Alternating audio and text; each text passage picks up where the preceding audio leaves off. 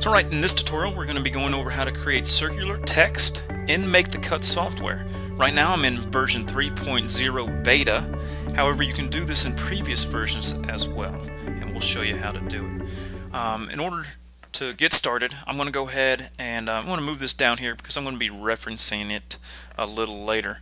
I'm going to go ahead and double click anywhere on the mat where I want my text to start. Doesn't matter, we can always move it later. And we're going to go ahead and select the font that you want to use. And I'm just going to select this Cooper Black, and I'm going to go ahead and use the text group, add a text group to the mat. I'm going to keep this with the current phrase, ScrappyDew Creations, and I'm going to make sure that this auto split is check marked. Then I'm going to hit add. Alright, so we have text on our mat, and if you can't see your text because it's flowing off the mat, you can go ahead and use the zoom tools here to see your text. Alright, so the next thing that we need to do, we want ScrappyDew to be on the top, and we want the creations to be on the bottom. Now if you don't do what I'm saying to do right now, you'll get circular text that looks like this. And for this demo, we are wanting it to look like this.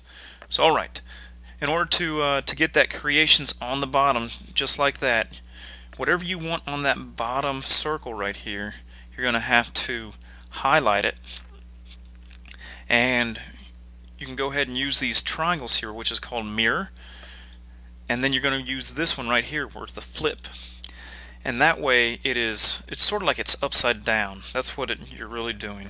And in order to make it circular, to work like this, that's what you're going to have to do. Alright, so once you have that flipped and reversed, I'm going to go ahead and highlight everything, and I'm going to go use the Bezier Warp. Now that's going to be on your Shape Magic toolbar right here, and it looks like a circle in orbit. It's like a little atom, and it's called Bezier Warp. So you're going to go ahead and select that, and already you can see it's starting to look good. I always like to use my vertical align. I always like to use the middle. No particular reason. I just like to have it on the middle. And now you can see it's the circle. You can go ahead and hit apply.